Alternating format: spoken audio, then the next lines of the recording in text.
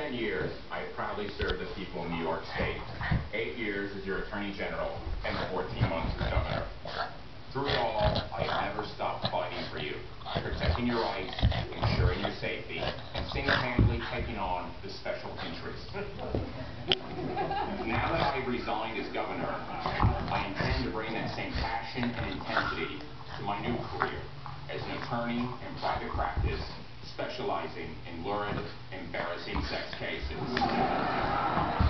You see, getting caught up in an ugly scandal involving money laundering and high-priced call girls may have ended my political career and brought pain to my family.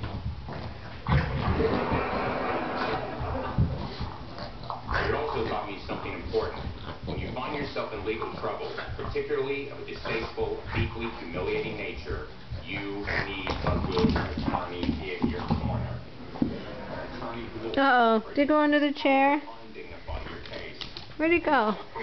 Did it go under the chair? Oh, there it is. Oh, there it is. Sit. Sit. Up. Up. Up.